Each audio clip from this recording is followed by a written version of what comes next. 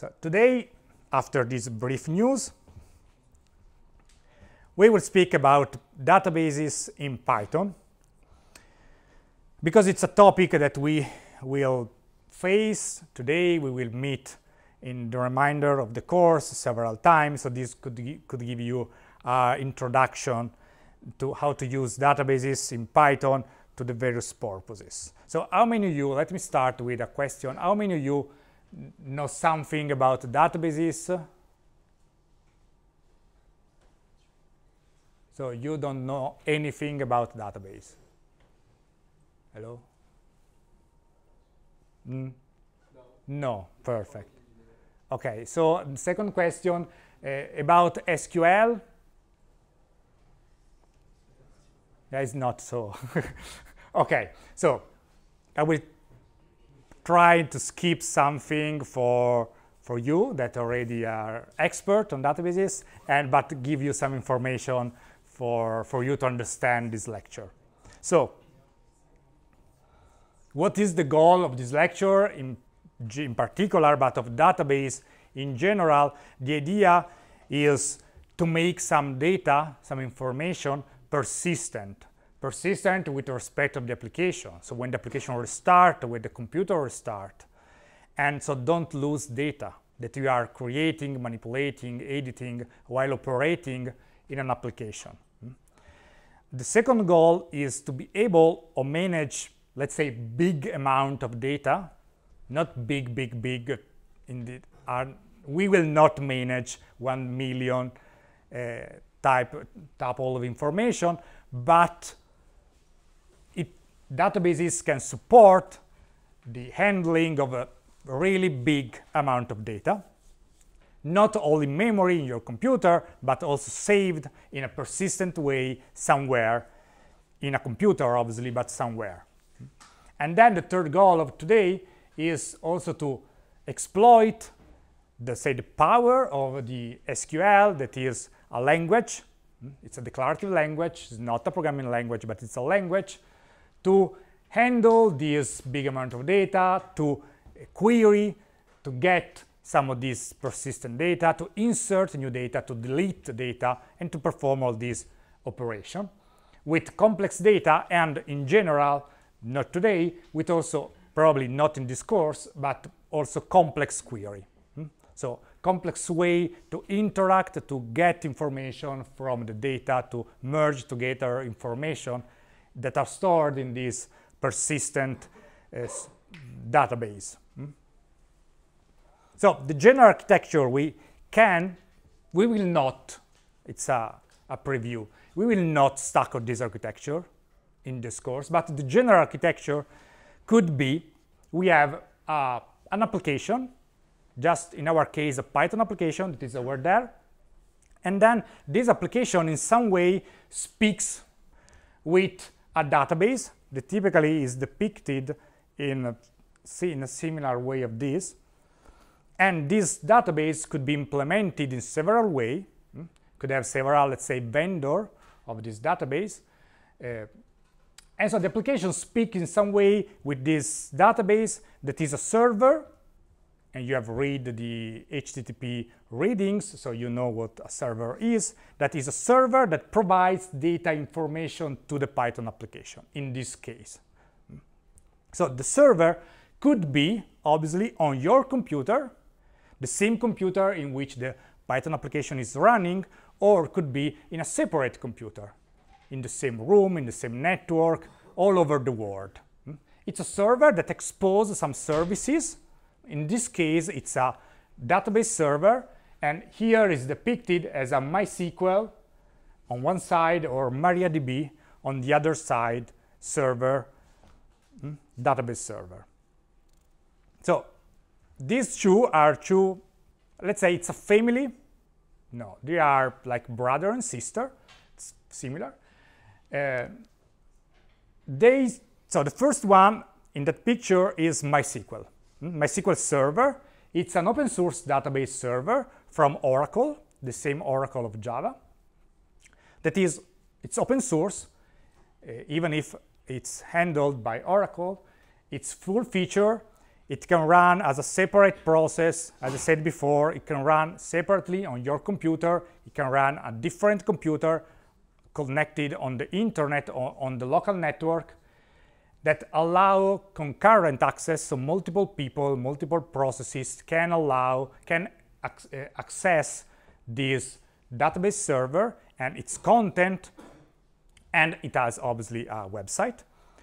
And it's a separate process in the sense that, for example, on macOS, I installed this database, so I installed the database as a program. You can also have, not this exact window, but a similar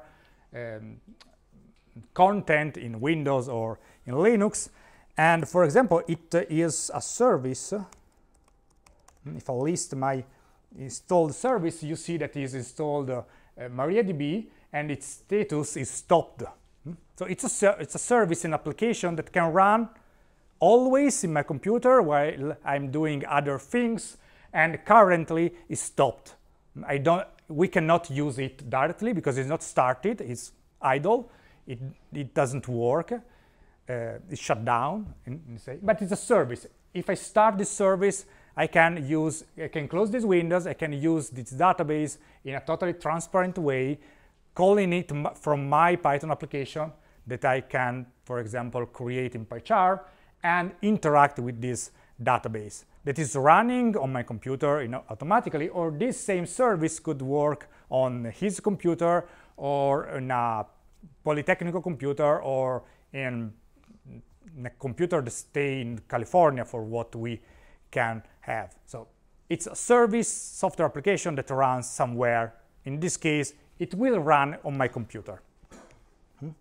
And so the first type of database that we have seen here is MySQL, and that is this one. This open source database server from Oracle. The second kind of database that are connected to the first one is called MariaDB. That is an open source database server that was forked from MySQL server.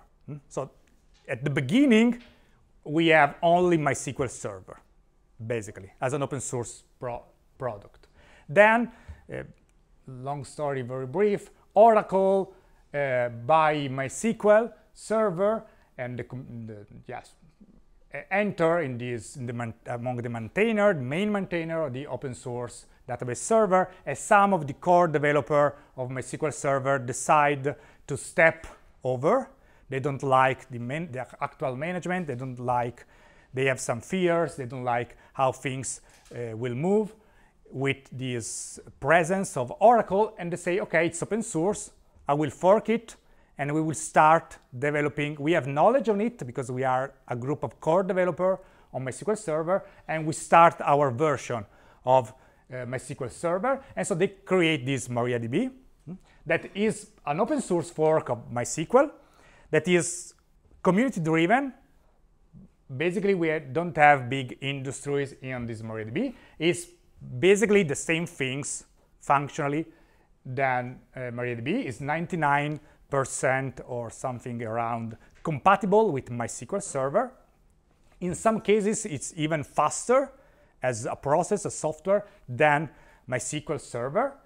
And typically, it's pre-installed on most Linux distribution, or could be easier to install MariaDB on Linux than MySQL server, and it has a website. So we put it in the same picture because they are more or less, let's say, the same things. As a feature, they are almost identical. As performance, they are more or less identical. In some cases, this is better. In the other cases, this is the other. But they are, let's say, a MySQL server database. Two types of the same, to simplify, database server. And this is one type of database server. It's a database server that is run as a process, and it's a separate application that runs, let's say, independently from any Python program that you may have. Then we have a second family of database that is SQLite. How many of you have heard of SQLite? Yes, good. So now you can, no, joking. SQLite is a database, is not a database server. So notice that I didn't depict this as a database. I depict this as a document, sheet of paper, because SQLite is a database, but it's not a database that you install and it runs as a separate process, as a separate application. It's just a file in your application. But the process is more or less the same. You have a Python application that at a certain point you want to store, get, or update some data that is stored in a persistent way in your computer in this case. And again, SQLite is an open source, as before, database. It's not a server, it's a file-based storage. That means that a database is a file that you have on your computer, and you can move this file among computers. Is serverless in that sense. It doesn't have a server to work. It's self-contained. Everything is in this file. It has a website, and it has several software libraries to interact with your program, with your, for example, Python program. And good things that, for example, SQLite is already embedded in Python since Python 2.5, I think. So you don't have to install anything. You already have on your computer the possibility to create a database on SQLite and to use it. Obviously, it has less performance than MySQL or MariaDB. It has slower than the other, is less efficient than the other, but for small programs, small application, or for system without big hard disk, or with a memory disk, with a disk in which reading and writing operation is important, this could be a better solution in some sense than installing on that same computer a server, full-fledged server like MariaDB. So for example, this is quite used in the Android world for storing some information on an app, because it's a database, so it has all the benefits of a database, but it's not all the feature of a database, of a full server. So for storing some elements, a few elements, this is quite good. For storing big elements, a large amount of data, or to do complex operation, probably the MySQL MariaDB family is better. But we have these two families, in the sense, two very different families. The first one is a process-based family, is a server, you have to install it, you have to start, stop, and manage his life cycle. The other is just a file on your computer that you can move, and you move everything from one computer to the other. So in this picture, if you remind that here in this area was depicted another database, the MariaDB database, we have in this picture two arrows. The first one that start from Python and go to our MySQL database, and the other that start from here and go to MySQL.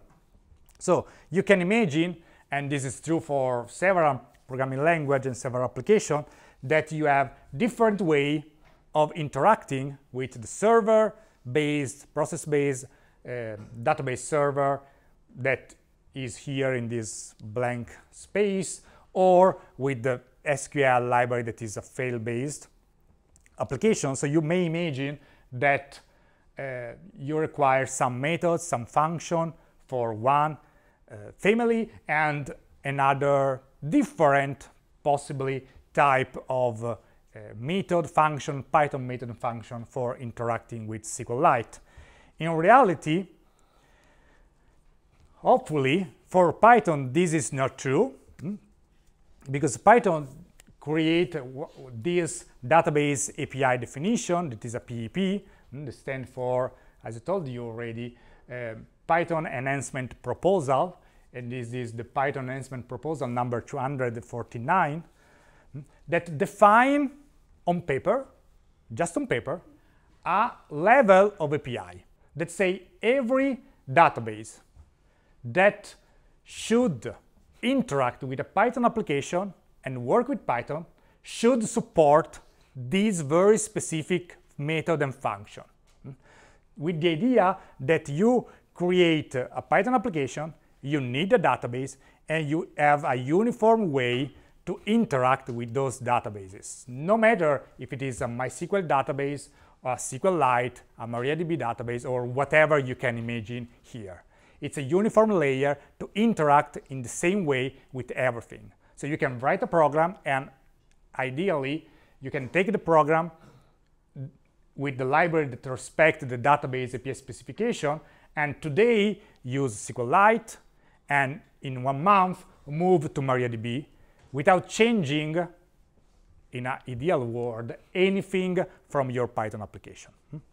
So just to have some real test of this, the AmI-2019 is this stuff here. It has a series of information. So like, for example, it defined that every database should provide some methods to connect to this database, and they have a close method to close the connection,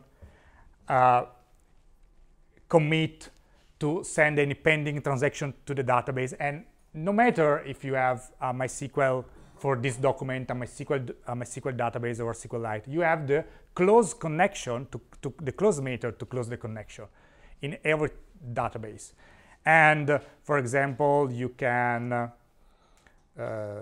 execute some SQL query, so get some information, insert information through the execute method. So a series of methods and functions to be applied to interact with database. But notice that this is just paper. We don't have a real implementation under this. We just have this specification, and then a provider, database owner, database server owner, maintainer, or other people can say, okay, I know how MySQL works, I know how SQLite works, I know that exists this, and I will create a level to interact among this specification and MySQL server or SQLite server, so that every programmer in the world can call the close method and effectively close the connection on my database, no matter what is my database. So this is very handful and helpful also to develop, so that you can quite easily, if needed, move from one database family to another, and so on, without changing, I would say before, ideally nothing in your Python application. We will see that you will change something, but it's something very limited among these two families. And in particular, as I said before, MariaDB or MySQL are server application, are processes, so they just be there and exist, and they don't care if you are programming in Python, Java, or whatever you want. So you need some module, some software library to connect that implements the database API definition, so that define what effectively a close method on the connection does with the real database here. And so we need a MySQL connector module here, and similarly we need a SQLite module here to say, okay, I call it the close, and now since I have SQLite, I need to perform different operation on the real database, because here maybe it's closing a file, on the other side closing a real connection to a different process that's running on your computer or in another computer. So you have these two modules here that are potentially different, that are similar, surely different also, and all these, right now we are seeing this for a generic Python application starting from next week. You will also see this, not with me, my last Thursday here with you, for 1 month and more, with a Flask application, so with a website, a web application, a web program, that will use a database to store information in a persistent way. Because the alternative is not store data, or store data as a file, but it's not really is not really the work of this plain text file to store complex or structured information. Yes, then just for completeness, there are other options that we are not considering, not depicted. Another option, in alternative, let's say to MariaDB/MySQL or SQLite, is PostgreSQL. That is another server, so more similar as way of working than to MySQL server. That is another server, process-based, is much more complex than MySQL and MariaDB, but is also more complete than MySQL and MariaDB. We will not consider this right now in this course because for what we need a database, probably even MySQL and MariaDB give you way more option and function that we will use for real. And then we have just totally another type of family of databases that are all the NoSQL databases that, as the name say, don't use SQL for interacting with data and don't store data in the same way than Postgre or MariaDB and so on. And they exist. We will not consider here at all. So, okay, I already told you there is this API-2019 that is database API specification that specify a standard API that Python module that are used to access database should implement. It's not mandatory, but it's better if they implement that. As I told you, it does not provide a library or a module, it's just a specification on paper.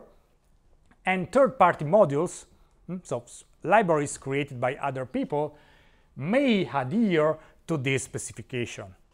So typically, they adhere to the specification. Sometimes they also provide more function than the specification, but at minimum, they cover the entire specification. So the main concept in API-2019 that we'll also meet while we create a database is that the access to a database is always provided, no matter if it's a process or a file, through a connect method that returns a connection object. Then you have this connection, you open the connection, at the end you close the connection to the database, and while you open the connection, you need something that can execute the query to the database and get back the result, if any, from the database, and you need to create a context, an object that Python called cursor. So you create a connection, open a connection, create a cursor, and through the cursor you perform your operation on the database, and the cursor is obtained by the connection, and each connection can have multiple cursors. And a cursor then might execute a SQL query with some parameter, and also cursor might fetch the result, get the result from the query. So this is a minimal example, 6-step to start from the connection to the definition to the query up to the return of any value from the database. So some of these steps could be maybe skipped when you don't select anything, but you insert, for example, or delete some operation. And this is the only step, the second one, that is strongly dependent on the type of database. Why? Because, for example, to access a MySQL or MariaDB database, you need a username, a password, a HTTP address, a host, localhost, polit.it, whatever, and a database name.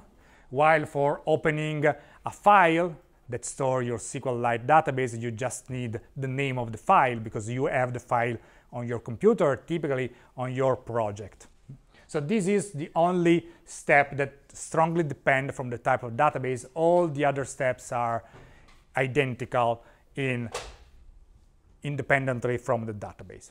So what this step does, very briefly, the first step is the creation of a SQL query. So for people that never see this, this is said, this is quite, let's say, simple, this one. This says select, that is just select, three things, ID, original, and modified, that are three columns in your database, from translation, that is a table in a database. So this query would like to select from the translation table all the elements with ID, original, and modified, that are three of the possible many columns of the table.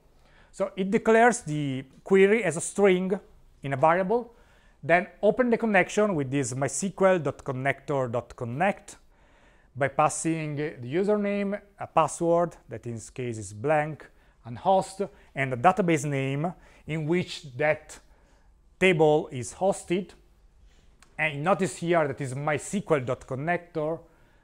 So this is a way to connect to a MySQL database.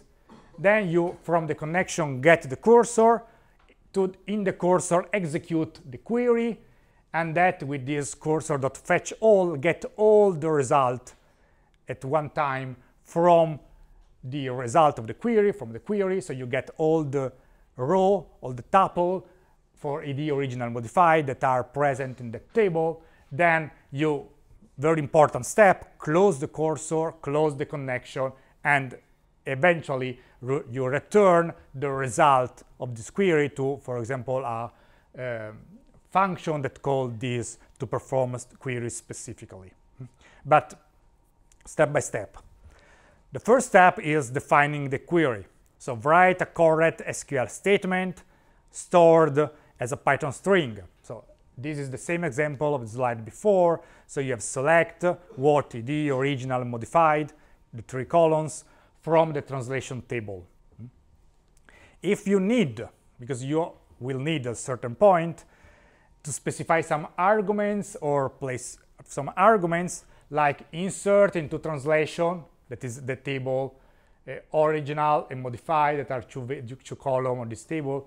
These two values, one for original and the other for modified, these two values are placeholder, are arguments. They can change by time to time. So the first time I would like to add, I don't know, hello in original and another word in modified, and then after 3 minutes I would like to add another couple of words to the same database by reusing the same query without rewriting. So we can make these two elements like a variable, and according to the PEP 249 we have two ways of doing this by declaring that these two elements here are like variable things to be replaced, placeholder. The first one is with %s, and the second one is with a question mark.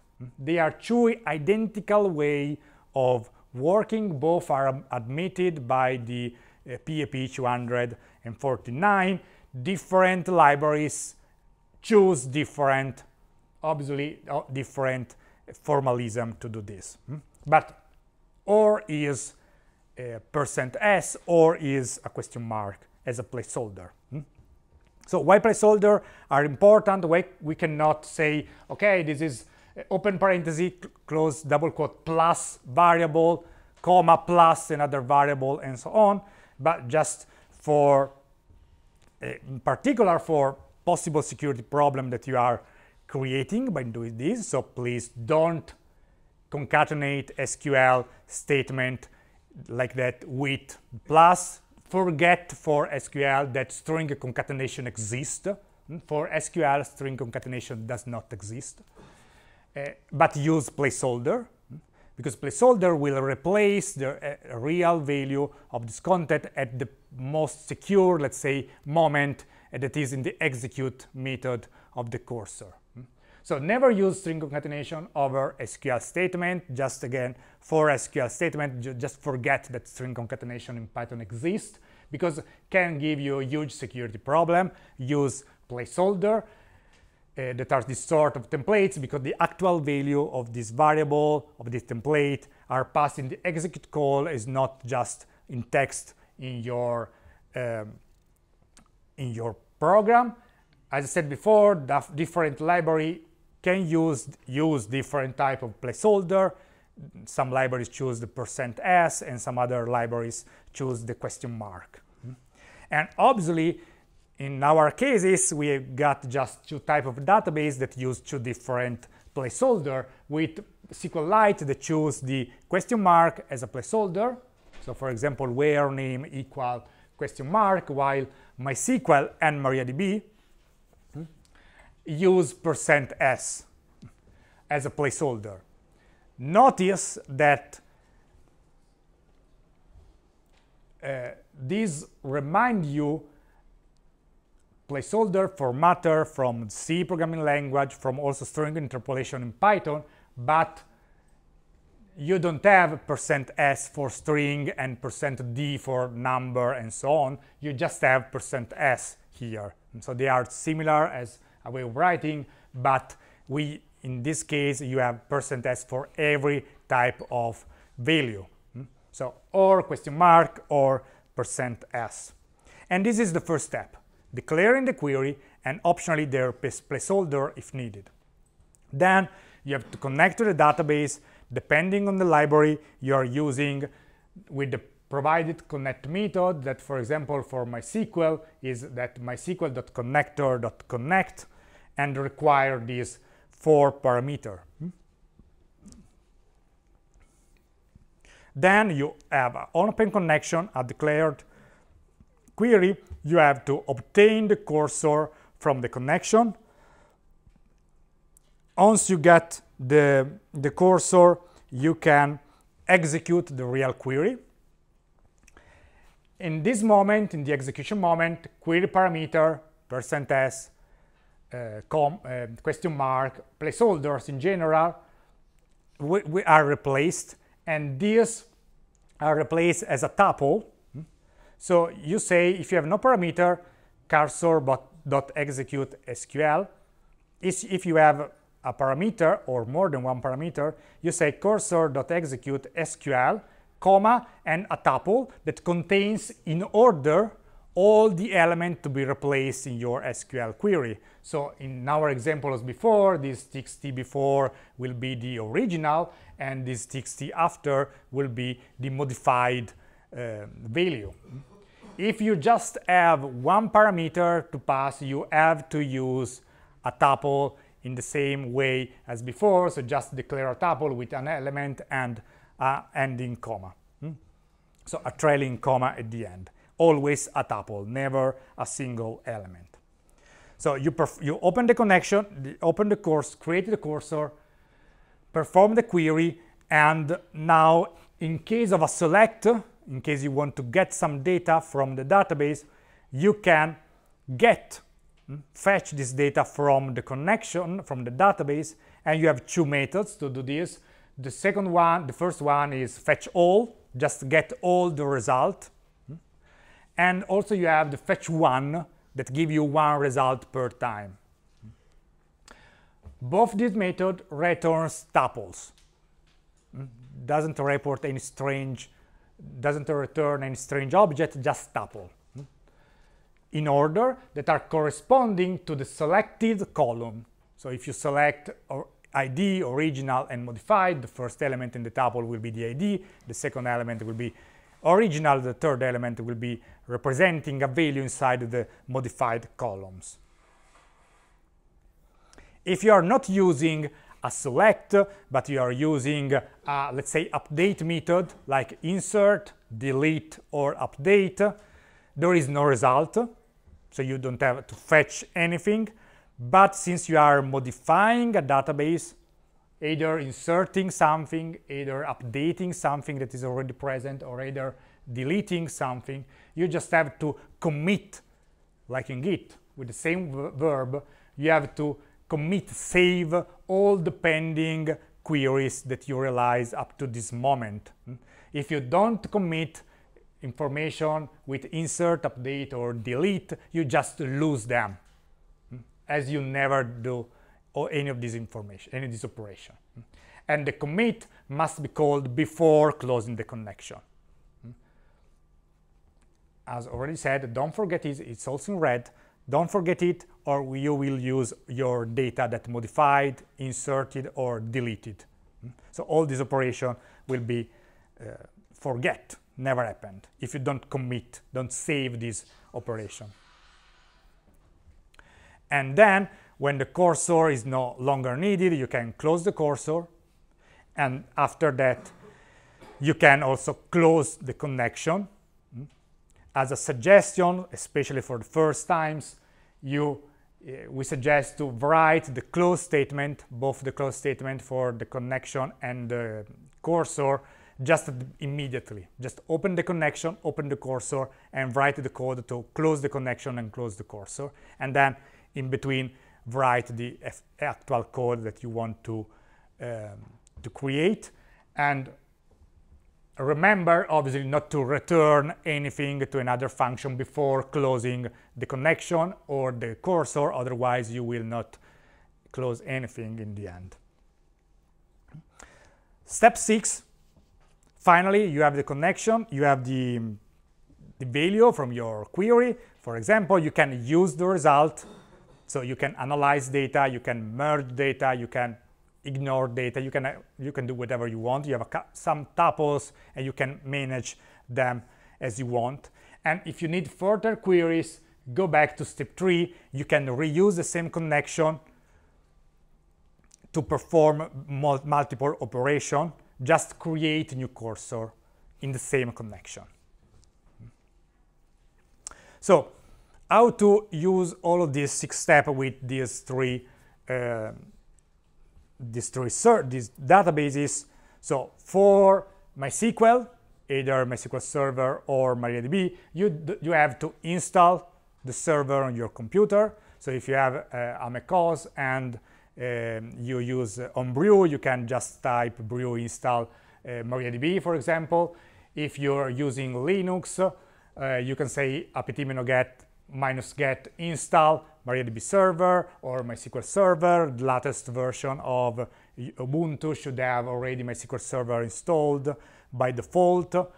Or go to the website dev.mysql.com to download MySQL Server, or mariadb.org to download .org, not .com, to download the software. And on Windows, just double-click on the executable file and it will be installed in your computer, and typically also started automatically every time you turn on the computer. So this is the first step, just install the server. For SQLite, you don't need to install anything. And then you need the connector, the module that implements the PEP249 to call this method, the 6 steps we just seen. And you have 2 choices. The first one, for MySQL/MariaDB, is to download and install the official MySQL connector for Python from the dev.mysql.com website that provide the module mysql.connector, as in the example before. Or you can use PyAP, like we did last time with Telegram, to install this PyMySQL connector that is an alternative, not official from that was made entirely in Python. It's a pure Python implementation, and it's basically the same functional level, and it's also easier to install. And I will show you an example with this, because just it's easier to install and it works well as the other. Here you just have some notes how to use the official Python connector. I will skip that. And with how to connect, since step number 2 is different among the databases, how to connect, to create the connection to a database, you have just to import PyMySQL. You have to create a connection with PyMySQL.connect and pass in this connect the parameter, which parameter, username, password, host, optionally port, and if it's not the one of default, and the database name. And then you can create the connection starting from the connection like in the step before. You just have the same connection parameter that are reported here. So username, password, database, and host.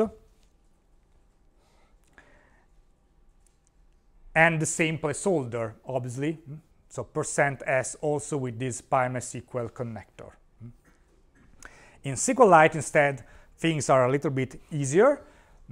SQLite is already, the package to handle SQLite database is already installed in Python since Python 2.5, so also in Python 3. And it's already installed. It has documentation on the official Python documentation. Well, it has also a developer site on GitHub. And the connection just means specify the file name and the path on your disk if it's not in a local path. So you just have to import SQLite and create a connection like SQLite3.connect and give the name of the database with extension. So if it's in your project in PyCharm, you can just write the name of the database.db. If it is on your disk, you have to write the full path to reach it, for example. In this case, remember that placeholder is not %s, but is question mark. So, to wrap up these slides, two different databases. One is process-based to be installed, the other is already included in Python, and it's file on your computer, typically on your project. The second one is SQLite 3, the SQLite, the other is MariaDB/MySQL. You can use whatever you want. I will show you an example with MariaDB, since it's already installed. MariaDB has more feature, it's more performant than this, and you made a good investment if you start working with MariaDB, but also SQLite 3 could be considered for quick experimentation or for storing very few data. And the process is somewhat standardized from the PEP 249, so it's more or less the same for every database in Python, with Python. The only line of difference is connect, that require different parameter and has obviously different packages from which is installed and accessed. So in this slide, you also have some other references, links, and the documentation, the PIP, standard, and so on. So any question up to here? No. Good. So let's experiment all this thing. So first of all, I would like to use MariaDB. I already installed MariaDB.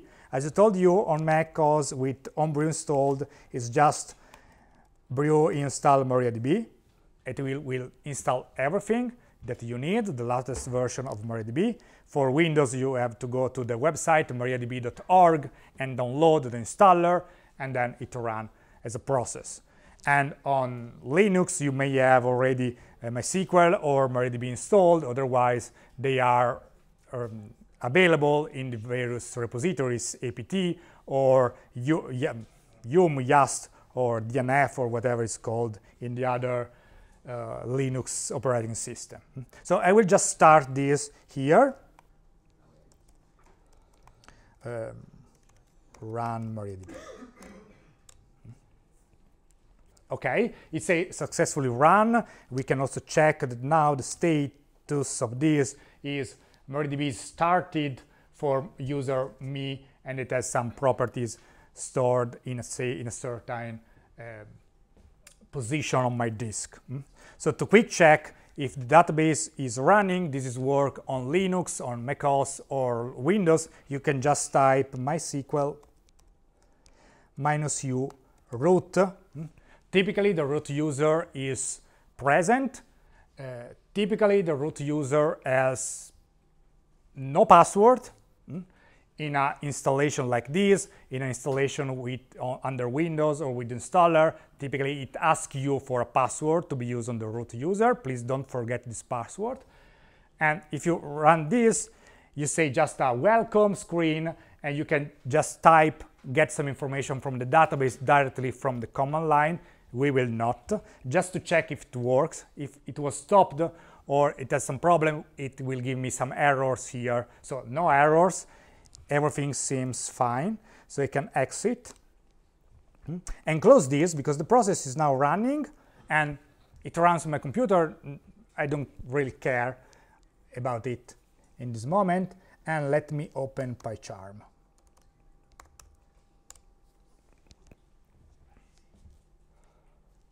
So PyCharm, so let me create a new project that I will call it Python database, and I will put it on GitHub after the lecture or tomorrow in the morning. It depends on the time. Let me create a new Python file like before. Let's call it dbtest, and let me increase the zoom. So PyCharm, as you know, you can write here the code, but also PyCharm I'll give you some utility to experiment, to understand, to check if everything is working in your database. Here on my right, I have a database tab. You can also get this from the view menu, I think. And here you can add a series of sources from your database, either running on your computer, either running somewhere in the world. So you can press the plus symbol over here and say, okay, I would like a new data source, and you have to choose some option here. You say, okay, I would like to use Amazon Redshift, I would like to use Apache Cassandra, I would like to use MariaDB, MySQL, PostgreSQL, SQLite, Oracle, DB, that is the proprietary payment version of MySQL, the I don't know, Microsoft SQL Server, a lot of different SQL server. So we just say MariaDB. Then it's the same. I could also use MySQL, and it works in this interface. And it may ask me a name. In this case, we just have one database, so I will leave the default name. It asks me for a host. Since the database process is running on my computer, is on the local host. The database is running on the default port, that is the 3306. So no need to change that if you don't change the default port on during the installation, or after the installation. And then ask other three information. The first one is the database name. If you already have a database inside your server, I don't have, because that is a blank installation of MariaDB. So I will skip that for the moment, and we will create, obviously, a database.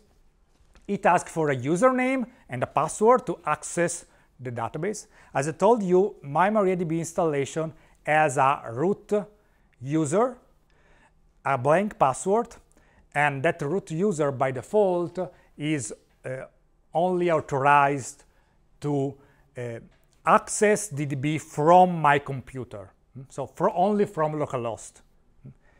Even now, if I give you the address, the IP address of my computer, you cannot use the root user with an empty password to access the database that is running here, because the root user is restricted in this moment only to accept connection from my own computer on the same host. So I can write here root as a user, skip the password, and press test connection. And if everything goes well, you see successful, otherwise you see failed.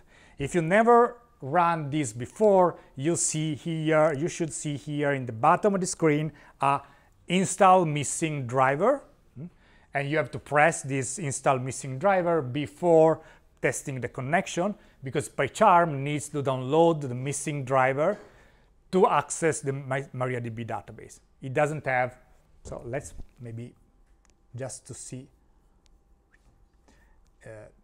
how it appears. Create a MySQL, for example. Yeah, a MySQL database. Here you see download missing driver files. You have to press on download, and from that moment on, PyCharm has the capability to access your database. So after inserting all this information and pressing OK, I just have this localhost, that is the name, the default name that I have, with two folders. Let's say one is called schema and the other is called collection, And in schema right now, you just have the information schema that is the default schema, that it's better not to touch that. So right now we need to create a database, we need to create a table inside the database, and we need to define some column inside the table to just insert some information and so on. And we can do all of this by using this user interface provided by PyCharm. So just to say, this is the Python code. No. So we just don't write Python code for now, just use this window here. So on localhost, that is our database, we can say new schema. So we can create a new database inside the server, and I can call it to-do list, for example. Right. So you write the name of the database that you want to create here, and you can see here the SQL script that is automatically generated from yours. So you can create this schema here inside my database, and inside the schema I can create a table that I call to do, and I also add 2 columns in this table. One is description, and so we are just creating a table that stores our to-do list, and our to-do list will have 2 columns. One is the text of the to-do list, buy some milk, go home, whatever you want, that are string, charter, and the other is whether the task is urgent or not.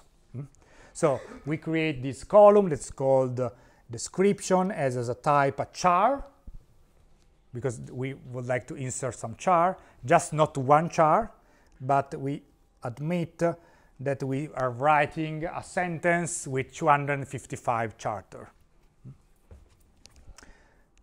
We don't imagine to write a book as a single element of a to-do list. And then we can have the urgent field that instead is an integer type, just a number. In our case, it could be 0 or 1, for example. And so we have this column, this table that's called to do with these 2 columns, description that is a string, let's say, and urgent that is an entire. And you here see the equivalent SQL script that you are creating. So we can press execute, and here you see a to-do table. You can open it and see that there is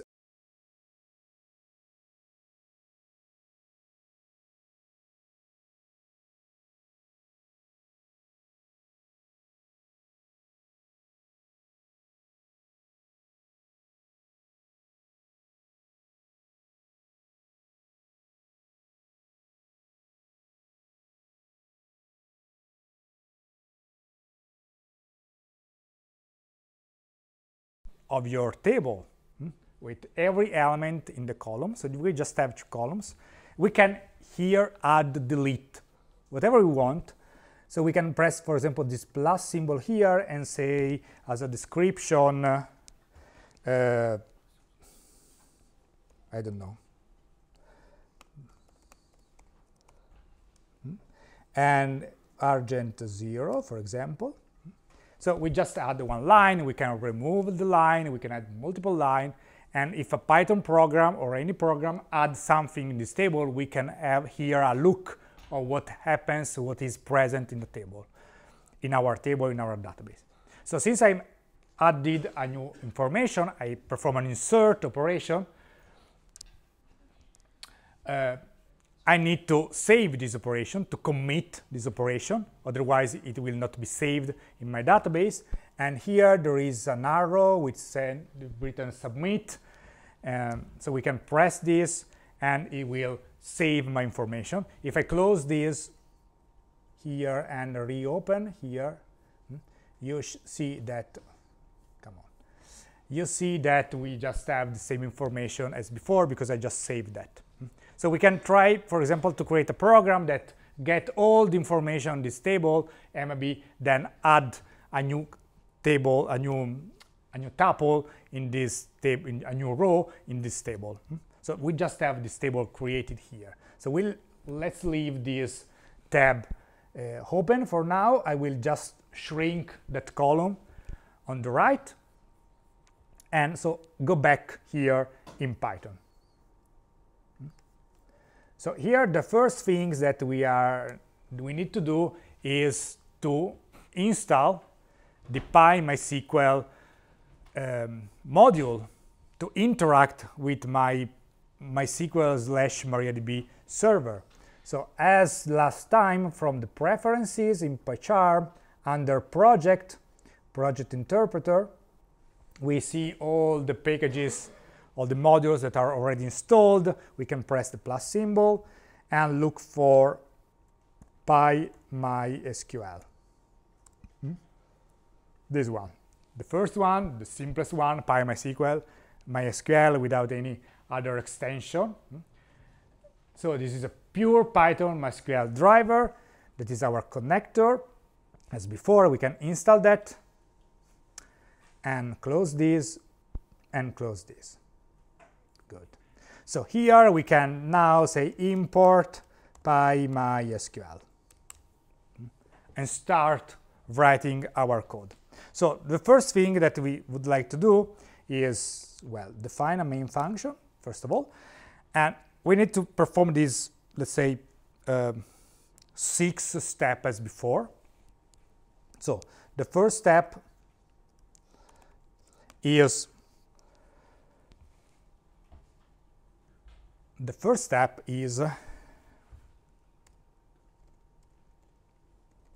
prepare the SQL query.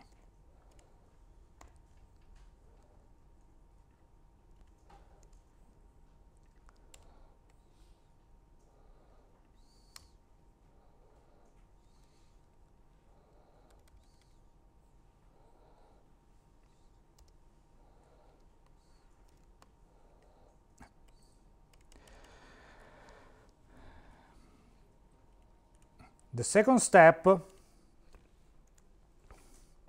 is create the connection.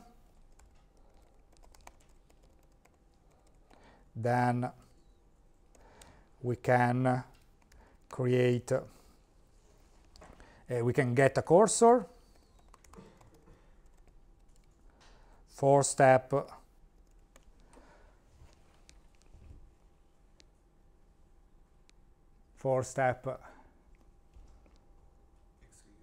execute the query.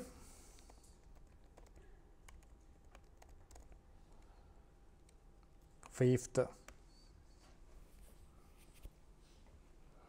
we would like to select the content of our table, so we need to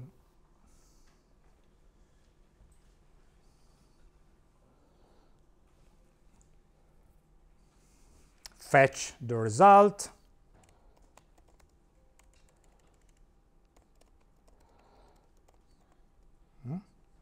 and print it. And finally,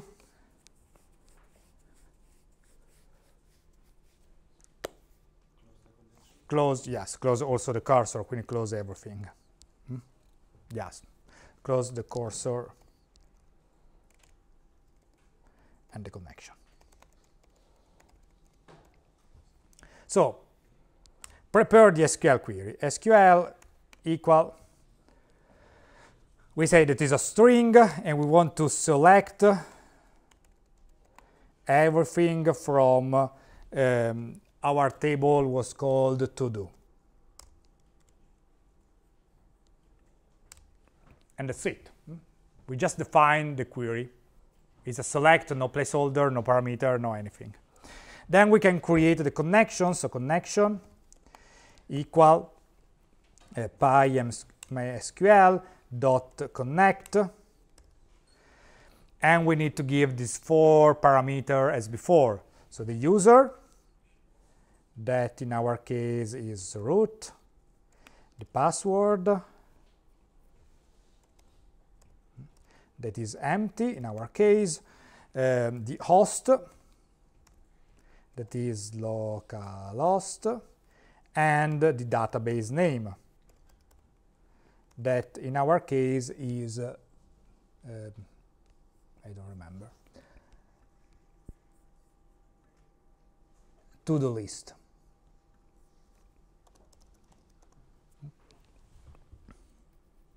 So let's put that in a new line. So prepare the query, create the connection, and open the connection. Then we can get a cursor from the connection. Let's call it cursor dot connection dot cursor. So we get the cursor from the connection. We can have multiple cursor for each connection, and potentially we can also have multiple connection in parallel. These two things strongly depend from the implementation of the database. By the API, they are allowed. Then we just have the cursor, so we can execute the query that is in the SQL variable at the beginning, and we need to fetch the results and print them. We don't have to return the results in any place. So the result, it's equal to cursor dot fetch all. We just need to fetch all. We have just one line, but we get everything from that. And finally, we can close the cursor dot close, and the connection dot close.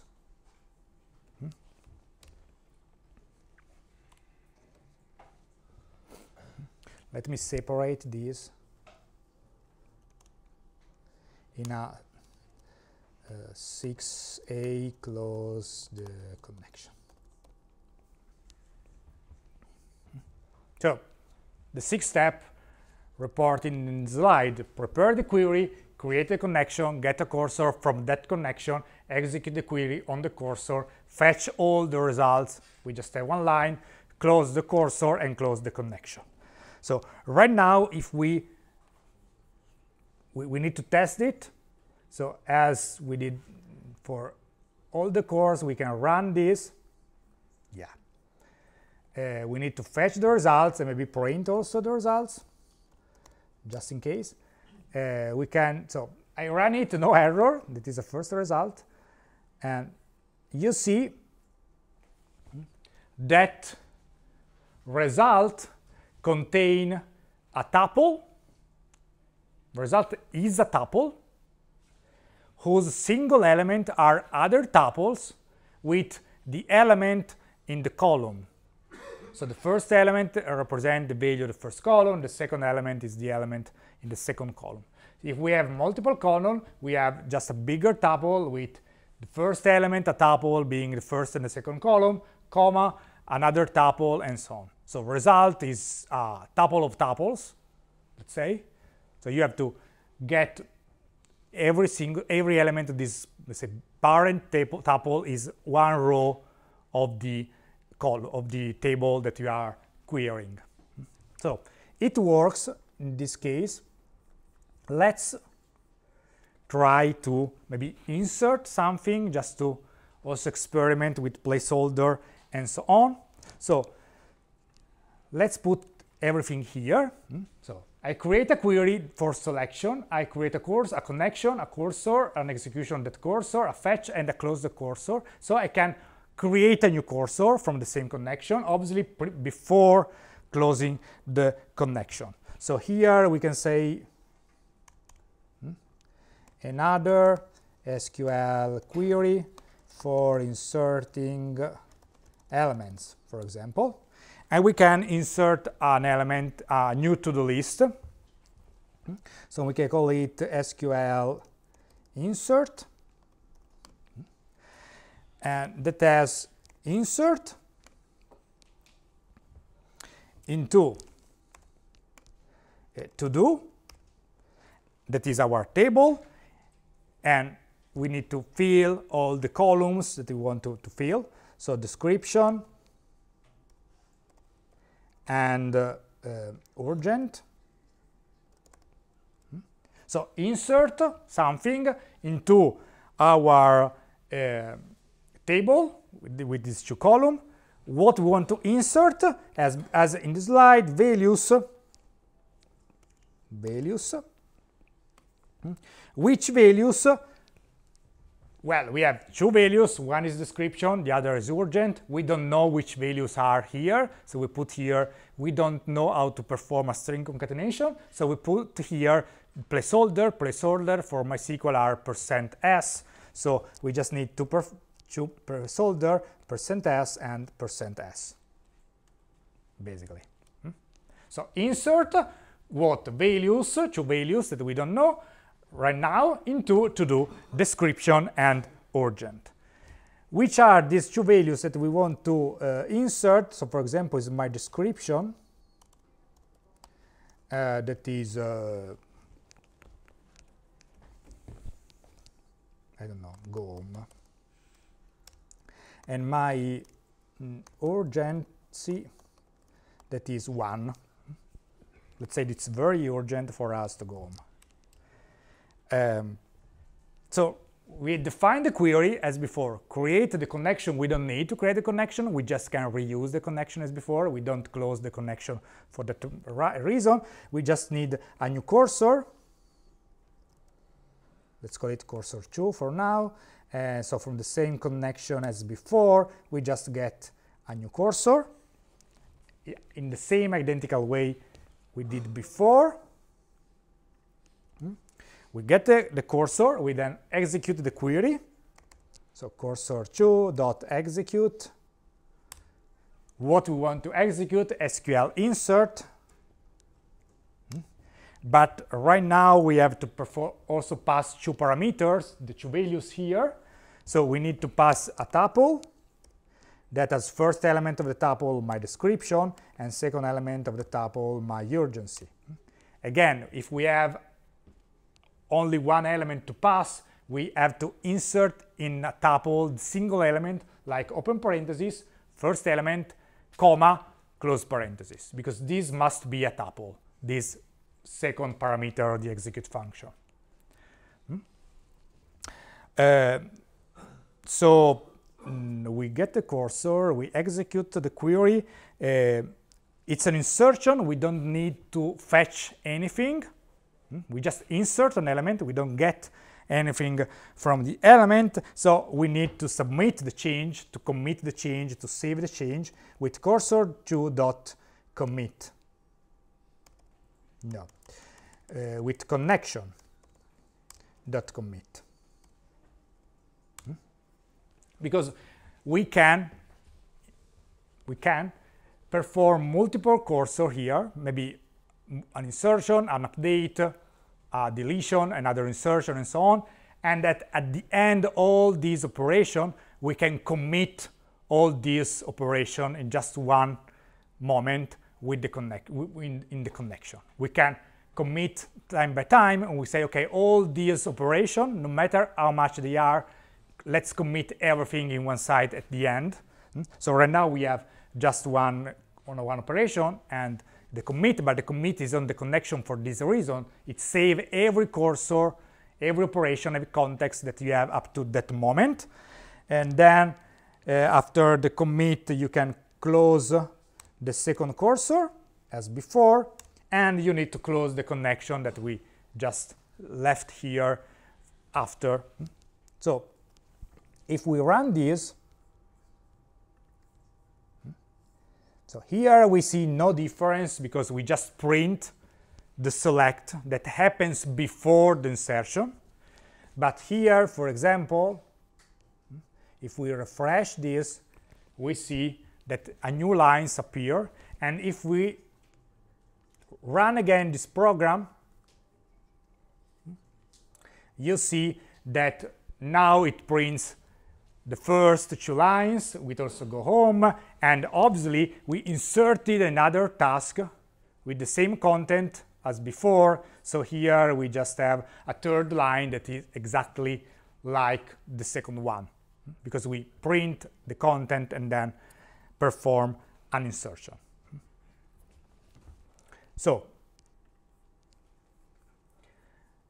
this closes this lecture and the first step with databases. On Monday, as I told you before, you have 1 hour and a half in the classroom, well, not here, wherever it is. Then, in the second part of the lecture, we have the lab, and in the lab, you will have an exercise on this, if I remember correctly, on a to-do list or something like that, that will follow you as a running example for several labs. You probably started last time, even, and in parallel to the lab, we will pass group by group while we are working on this lab, on this exercise, to give you the feedback for deliverable number 1. So this closes this lecture. It's like 5 before 7, so it's a good time to close. Have a good evening, and if you have a question about this or about the project or whatever, I'm here.